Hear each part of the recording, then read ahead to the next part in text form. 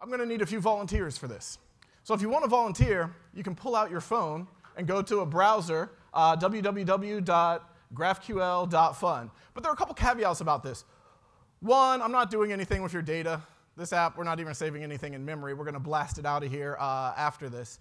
The second caveat is I'm going to actually get a couple of you to come up here on stage. So if you're not supposed to be at GraphQL Summit today, you might want to reconsider volunteering. We're going to see your face up here, and you'll be here. You know, if you told people you were going surfing and then they found you at a tech conference, they would call you a liar. The other thing is I know that we're live streaming, so just bear that in mind. If you volunteer as a live stream participant, we're going to call you up on stage, and then that will be really embarrassing.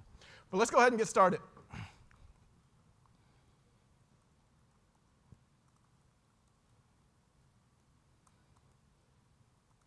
These are GraphQL subscriptions.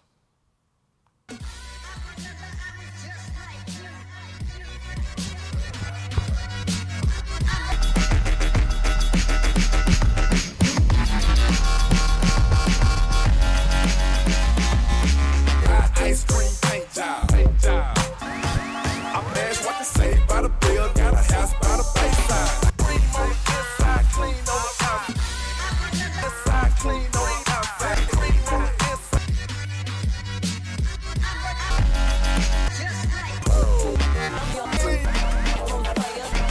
Lactic, all types of flavors.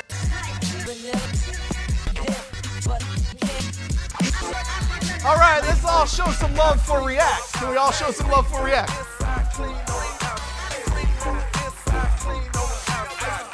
Let's show some love for TypeScript.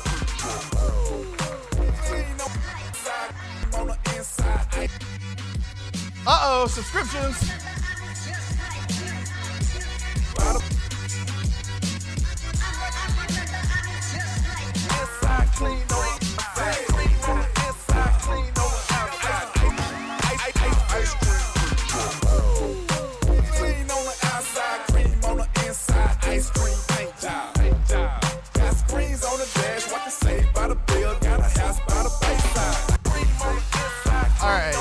Can we talk about this? So my name is Alex Banks, but my Twitter handle is Moon Tahoe. Let me go ahead and get another field here. So, okay, that makes sense, right? I live in Tahoe City. One day it was like, you need a Twitter account. And the moon was out, so I came up with Moon Tahoe. There's a little more to this story, though. In order to really understand why my Twitter handle is Moon Tahoe, we got to go back in time. We have to go back to 2008. 2008 was the year 2008 was the year that I got Guitar Hero. So this is what I was doing in 2008.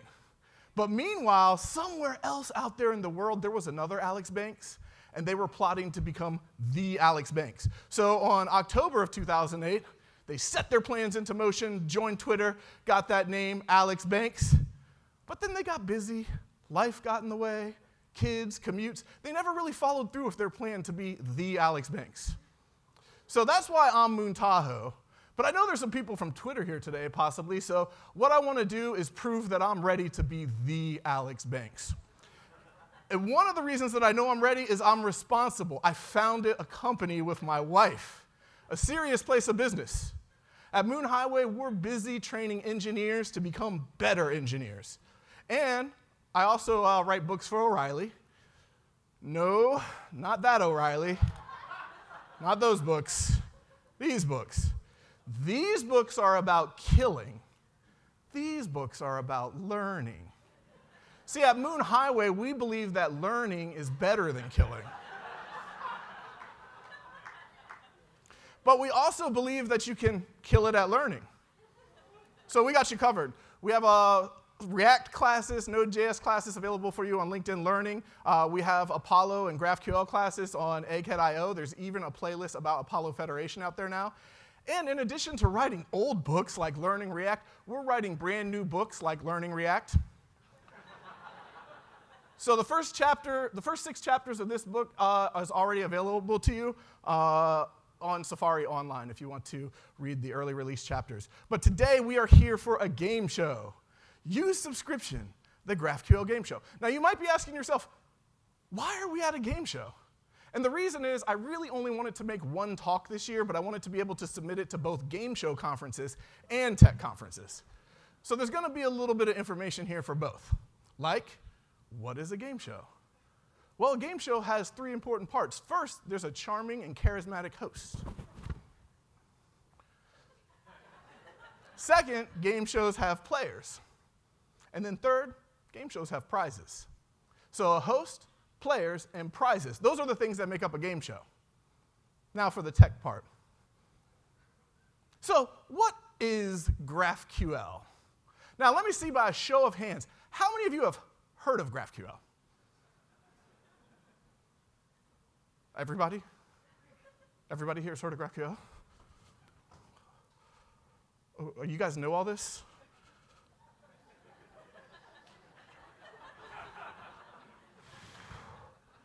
Oh, sweet. Okay. I got you covered. I have a whole presentation for when everybody's already heard of GraphQL. What we're going to do is just check it out, and you know what? We don't need slides. Let's just forget about the slides. We'll go into the playground, right? We all know about this. We've all seen the playground. Did you know that you can use GraphQL in the playground to solve some of the world's most unanswered questions, like who let the dogs out? So right here, we're going to figure it out with this audience. What we're looking at is GraphQL subscriptions. So I sent a mutation. That mutation started a question. That question blasted a different screen to everybody's phone who's volunteering. As you guys decide who let the dogs out, that information is coming back to my API, and then it's being pushed out to this screen here that we see. So these are GraphQL subscriptions at work. And what I want to do is I want to show you why I named this game show useSubscription. So I have a Create React app already set up here. And this probably looks a little bit familiar to you, right? Just the basic React boilerplate. On line 4, there might be something a little different if you haven't used Apollo React Hooks. We're pulling in the provider from Apollo React Hooks. And notice that we're wrapping our whole app with this provider and then providing the client and scope. Subscriptions are ready for you to use on the server. As soon as you set up an Apollo server, you have subscription support out of the box. However, it doesn't come supported on the client out of the box because most people aren't using subscriptions. So we don't want to send all of that extra weight down with their bundle when they're not even going to use the feature. So there's a little bit of a setup that we have to go through to make subscriptions work on the client. And let's see here. What we're going to do is I'm going to go ahead and code. Now, I'm going to go ahead and live code this, but I don't want you guys to worry about me. I'm OK with live coding. I come from a long family of live coders. My father was a live coder. His father was a live coder.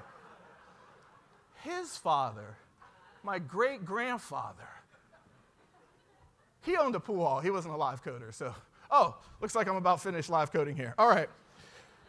So let's go ahead and see what we have here. So one, you'll notice that we have a lot of imports, and I want to talk about why we're using those imports. On line 10, we're setting up an in-memory cache. That's pretty standard business. And then if you look over here, let me zoom out just a little bit. On line 11, we are creating an HTTP link. The reason that we create an HTTP link is we're still going to send mutations and queries over HTTP. So if you're going to send a query or a mutation, that's going to be an HTTP request. However, subscriptions work over WebSockets. So when you introduce a subscription, you're introducing a connection. I have an open connection between my API and all of your phones, and I'm able to push data through that connection. So that's why we say on line 13, reconnect true. Because as we know, connections don't always stay up. Sometimes connections drop, and you got to call the person back. So that's essentially what's going on here. If the connection gets dropped, we're going to automatically reconnect. Now, using the subscription client, I've created a WebSocket link. And what we have to do here on line 16 is we have to decide what to use. Are we going to use WebSockets, or are we going to use HTTP? And we do that with the split function. The split function takes in 3 arguments. The first argument is a special type of function referred to as a predicate. A predicate is a function that only returns true or false. But whether that function returns true or false affects which link we're going to use. This predicate is checking to see if the operation is a subscription. If it is a subscription, it's going to return true, and we're going to use the WS link on line 21, or the second argument, whatever we put into the second argument of the split function. If this returns false, we're going to use the HTTP link, because that means it's not a subscription. It's a query or it's a mutation. Look at this. Here we have a hook. So you've noticed the word use is used quite a bit with hooks. And that's because components are users of hooks. So that's who's going to use this hook. The whole idea behind hooks is as their state changes, they cause components to re-render. So we have two hooks here, right? One hook is on line 26. That's the useState hook. I'm assuming that hook was written by Dan Abramoff. The hook on line 25 is the useConnectionStatus hook. I wrote that hook. So you're looking at hooks on this screen that both myself and Dan Abramoff have written. On line 26, we have a useState, and we're going to start off with the status being connected. So that sets the status variable to connecting, because when we start out, we should be connecting to that subscription. The WS client, when it's connecting, when we're connected, when we're reconnecting, that's going to change the state. And I change the state by calling setStatus, which will change this status variable, which will re-render my component with the new status, and I can indicate status on the screen. Let me show you what I'm talking about. First, let's go ahead and, let me see, all my shortcut keys, npm start.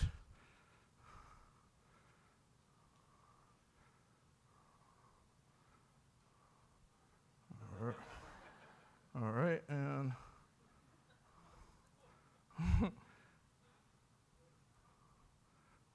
seems like my shortcut keys have just stopped working for me. Okay, good.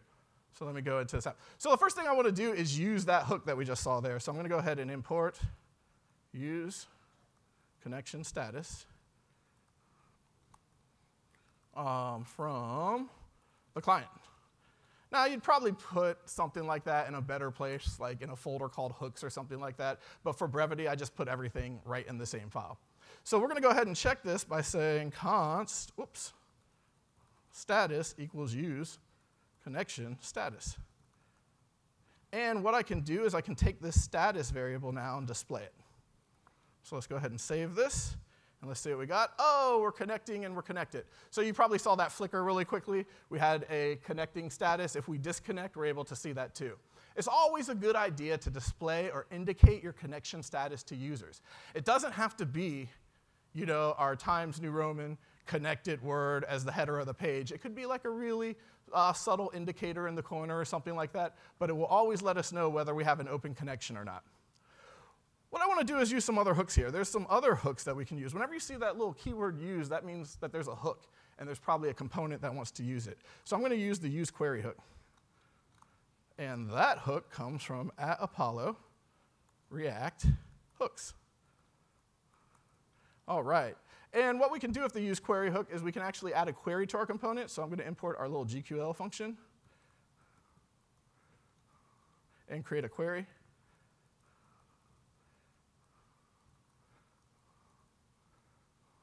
Whoa, no. All right. Okay, and what I like to do, the best part about GraphQL, right, is we don't have to just go coding everything and debugging it in our screen right away. Let's make sure our query works first.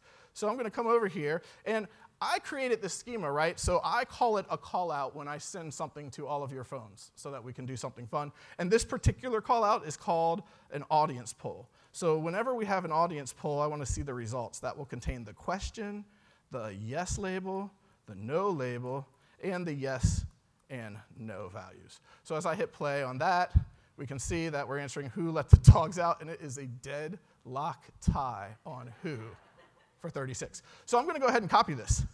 I'll copy my query, and I'm going to go ahead and paste it into here. And now we can use it with the useQuery hook. So I'm going to come down here, and I get to destructure my loading, and my data equals, whoa, not minus, equals useQuery. And we're going to send that query to this hook. All right, and the first thing we always like to do is if we're loading, we need to indicate that to the user. I don't like the term loading. I kind of think the term loading is like for us, it's like a software engineering term, like things are loading. What's actually happening with our app is it's turning up. So I want to indicate to the users a little bit something more real. So as you can see, our app was turning up there. And this is my favorite thing to do because I'm not the best designer. So if I could, I would just get all of the data and put it out here in one of these pre-components. JSON stringify data null 2. There we go. We can save that. And we're able to see our data on the screen. So there's our query working. The problem with the query is we pulled that request. We sent the query, and we got the information. So if you're pressing the buttons on your phone now, I don't get to see anything change, right? So what we're going to need to do is enhance this page with one more hook. And that's where the game show gets its title from. We're going to be using the useSubscription hook.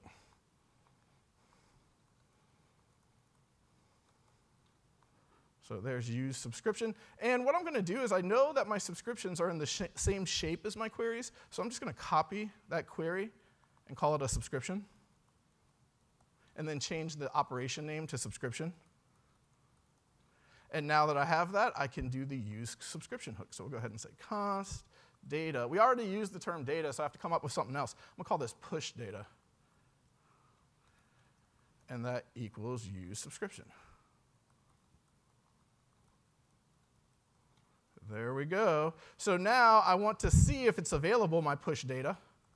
But this data won't be available until something's pushed. So if it's null, I just want to be able to see the data. So the first time we pull the results, and then as the answers change, we can see the answers changing on the screen. So that's hooks in a nutshell, and that's the useSubscription hook. Now we're not going to go anywhere yet because I like to finish things. So we're going to go ahead and finish this component before moving on. I can import a pie chart from React minimal pie chart. And we can go ahead and use this to display the data. So I'm going to come down here to the screen. I'll go ahead and put my status in a paragraph tag. I built websites in the 90s, so we love paragraph tags and table borders. Let's see here. All right, heading 1, we'll put the question out there, right? And then instead of using this pre, what I want to do is I'm going to say, what is that, the pie chart component? OK, pie chart radius equals 30. That number has been pre-tested. And data, I'm going to get a little array of values. So the first value will be yes. And we will make the color for yes red. And then this, oops, wrong punctuation. And then we'll go ahead and take the next value and no, and the color for that value will be blue. I might have had those backwards. OK, so the other thing is I got to get those values. I got to destructure the yes and everything from all of that good stuff. So I'm going to just go ahead and say const question yes and no is going to be equal to the data or the push data. Well, if we have push data, then we want it to be equal to the push data. And it looks like dot callout dot results. Otherwise, we want to go ahead and use the data dot callout dot results. All right, so as we go ahead and save that, there we go. Wait a second, we need to test this with a different question. So let's go ahead and see. The roof is on fire. What are you going to do? Are you going to get water or let it burn? All right. I think I have this backwards. I think you're letting it burn, and this is telling you to get water. Because it's a good idea to do that. All right, so that's useSubscription in a nutshell. Those are subscriptions, queries, they're push-pull requests. Now let's go ahead and continue this game show by playing a game. So I'm going to go ahead and end this. And we will, oops, first, hang on.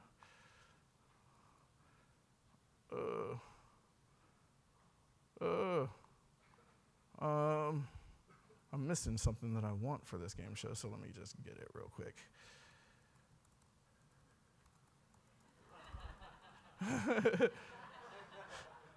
We got 10 hours of this, so stay tuned. Oh! Where others see destruction, I thought we were done with this. OK. That's right.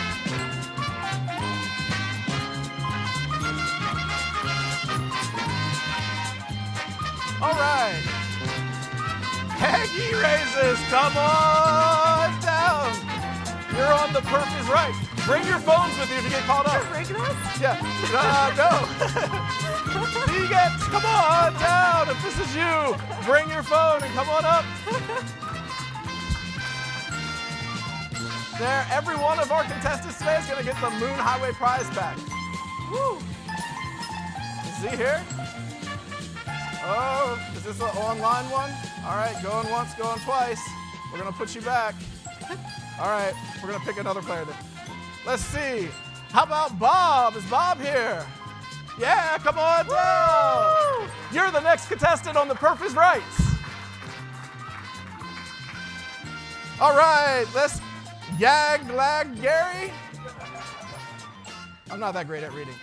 We're here? You're here? All right, you are the next contestant on the Perf is Right. Let's go ahead and pick one more player. All right, Dougie, you here? You are our final contestant on the Perf is Right. Is this one coming up? Oh yeah, we got it. Yay! Welcome to the Perf is Right. All right, don't enter any values yet into your phone, but you're gonna get to take a guess. This is some of this great UI work that I was talking about earlier. All right. Oh yeah, maybe we should stop this music too, because it will go on for 10 hours. And then I think I have a microphone somewhere up here. Did it fall on the floor? Oh yeah, it fell on the floor. Great, check. All right, Peggy, our first contestant on the Perf is Right. Now, Peggy, I hear that you have a very interesting hobby. Would you like to tell our audience about it? I actually was a DJ in college. Oh. Peggy was a DJ in college. Well, Peggy, are you ready to play the Perf is Right? I am. Let's do it. Okay, so here's how the game works. Everybody's going to send a mutation from their phone, and that mutation from their phone is going to be pushed back to their phone as a subscription. We're going to take the average of all 4 players' performance, and that's going to be the number. The player who guesses that time in milliseconds the closest will be our winner. So if we're ready, we're going to start with Peggy's guess. Peggy, you can ask the audience. Now remember, 1 second is 1,000 milliseconds. Okay. So how many milliseconds do you think it will take the subscription to get pushed back to your phone? Anyone have any guesses? 100? Yeah, I was going to say 100 too. 100? I like 100. Come on, studio audience, help her out. What should she guess? Help me out. What do you think? 90, 70. I'm going to go with 100. All right, go ahead and enter your 100. guess when you're ready. All right, great. Thank you, Peggy. Yeah, of course. Hello, Bobby. How's it going? Welcome to the Perf is Right. Now, is there anybody at home that you'd like to say hi to today? Hi, Barry. Hi, Barry. All right, Bobby. Let's hear it. What's going to be your guess? Does everybody want to help Bobby out with a guess here for how many milliseconds it's going to take this subscription to be pushed back? I think in true Price is Right fashion, I'll do 101. All right, yeah. 101. All right, great. Great guess. Hello, and your name is? Gary. Hi, Gary. Welcome to the Perf is Right. Now, Gary, you have a very interesting career. Would you like to tell the audience about your career? I'm a software developer. Whoa. Gary is a software developer. He makes all of our phones work. All right, Gary, what would be your guess for Perf is Right here? I don't know. I think I'm going to go low. 50? 50? All right, good. 50. Woo, that's real fast. We are probably on conference Wi-Fi and 4G, and that's really a measurement of the network, right? All right, hello, Doug. Welcome to the Perf is Right. Doug, is there anybody at home you'd like to say hi to today? I don't know. My dad. I don't know. Hello, Doug's dad. All right, Doug, what's your guess? I guess I'll just go 1 millisecond. 1 millisecond. Oh, wow. Yes, that's exactly how fast we want everything to be, is 1 millisecond. Okay. So go ahead. Did everybody put their answers in? Doug, did you throw your 1 millisecond in? All right, so there's everybody's guesses. Do we want to see the answer? So let's see, I have a winner. And it looks like it was Bobby with 101 milliseconds. Woo. So the average was actually 258 milliseconds, which isn't bad considering we're using conference Wi-Fi or 4G. So the whole point of using subscriptions is you do so when you want real-time interaction. Now we're going to send each of our contestants away with the Moon Highway prize pack, which is another one of these books. I know you have like 20. I'm pretty sure other people have one. You can give them away if you like. There's some stickers in there. Thank you all for playing The Perf is Rights. Can we get a big round of applause for our contestants? Woo!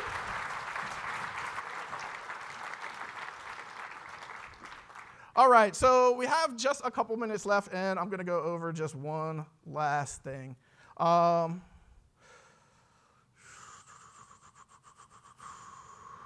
want to take a look, since we have the time, at what subscriptions look like on the server. So when I said that the Apollo server is ready to use subscriptions, it's ready to use subscriptions. That means that all you really have to do is say new Apollo server, send it the type defs and the resolvers, and you have subscription support.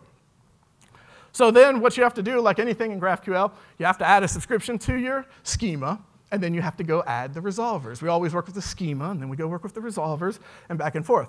So this one is just basically an alert system. We have a message. The mutation will send an alert, and then the subscription is going to listen for alerts. Notice that the subscription resolver is a little bit different. It's not a direct function, it's an object, and then within that object, we have a function for subscribe. So that's when we connect to the subscription, we're going to take all of your connections and put them in an array. So what happens is when we call pub/sub publish new alert, this data payload right here is going to be pushed asynchronously to every one of the connections that are subscribed. When you unsubscribe or stop, you're not going to be in that connections list. So for general subscription use, we're blasting subscriptions out to every single connection. The pub/sub object, you'll notice, comes with Apollo server, but that's sort of just a toy one. That pub/sub uses the Node.js event emitter, which means it's going to run in your single instance. And if you start to scale your site horizontally or anything else, the pub/sub will not work across instances. So when you want to start to wire up bigger, badder, faster, stronger subscriptions, you're going to need to use some sort of a messaging layer or a bus. So you can use Redis, RabbitMQ, Kafka. You can even build your own messaging layer or bus. So just really quickly, this is the bus that these subscriptions are working on. It's just pub/sub. And it's just Redis. So the process of using subscriptions is setting up Redis to be my pub/sub, and then the interface for publishing subscriptions is exactly the same. So I just wanted to take a quick second to show you what the server side of that looks up. I do have one more mutation that I would like to run today.